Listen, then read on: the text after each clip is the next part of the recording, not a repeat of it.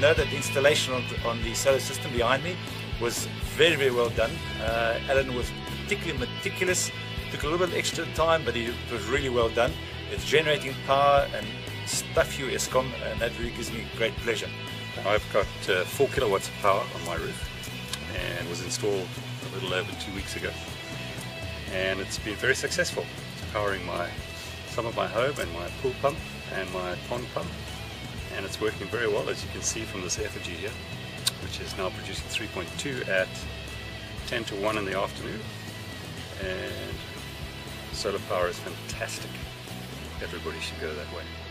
We've installed the panels because of the rise in price of electricity, and with the installation we've done, we cut down on 42% of our electricity bill for the guest house, and we're quite happy about that. Well, yeah, it's been great finally to get my own power station on my roof and to find that I'm using the solar power to power most of the electricity appliances in our house, and it's great to reduce our carbon footprint.